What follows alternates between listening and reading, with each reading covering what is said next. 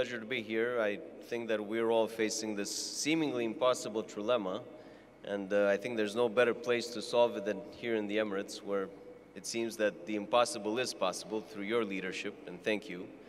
It seems there's no better time to do it than now. We have a North Star, and the clock is ticking. We've heard it all. You must have really liked the speech. You're quoting it already. Indeed, that's pretty good, yeah. indeed. The North Star. And I think there's no better format to do it in, because we really need to work together with the private sector.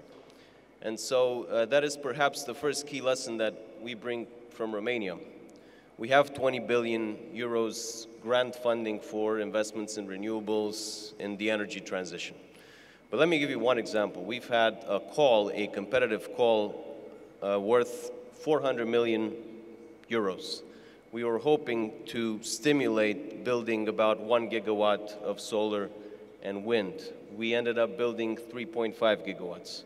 So as long as the government plays this role of a facilitator well, it just stimulates the private market, creates the right conditions. I think that's exactly what we need to do.